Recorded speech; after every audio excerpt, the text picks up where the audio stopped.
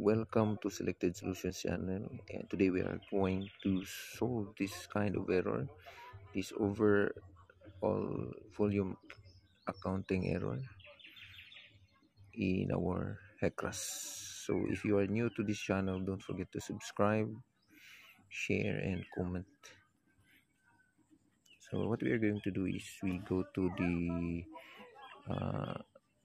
run and steady flow analysis, then go to the tolerance.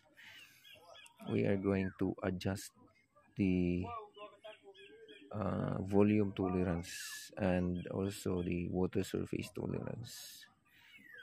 This is usually the cause of that error, so we lower this down. So the default is 0.003 for both, and we'll make it 0.002.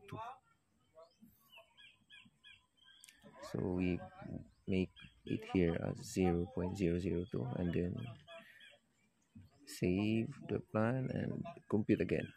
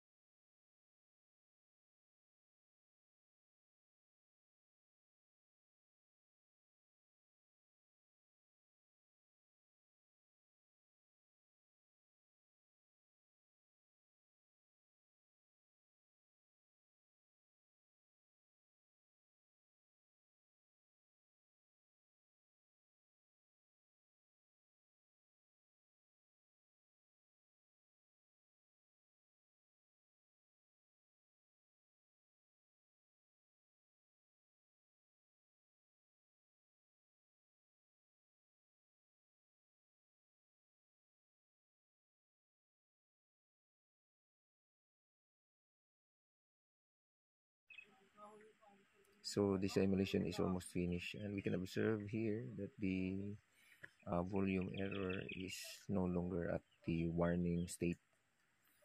So it's no longer red. So let's browse at the top to see how much volume it lowers. So from 30, it becomes 3.3.